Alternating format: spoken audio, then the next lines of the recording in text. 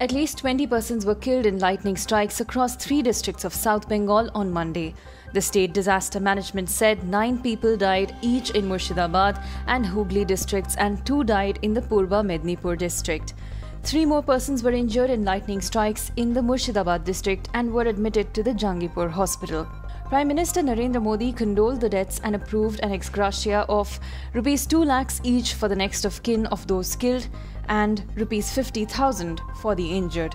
Several districts of South Bengal witnessed thunderstorms and lightning and gusty winds following a sultry day on Monday. Pre-monsoon showers affected Purba Medinipur, South 24 Parganas, Kolkata, Hooghly, Howrah, Murshidabad, Purulia, Bankura and Nadia. Even though deaths by lightning strikes are rare, they occur more frequently in eastern India, and they are preventable too by sharing forecasts and warnings at at-risk areas. According to a report published last year in December, lightning strikes have caused 1,771 deaths between April 1, 2019 and March 31, 2020. Subscribe to Oneindia channel and never miss an update.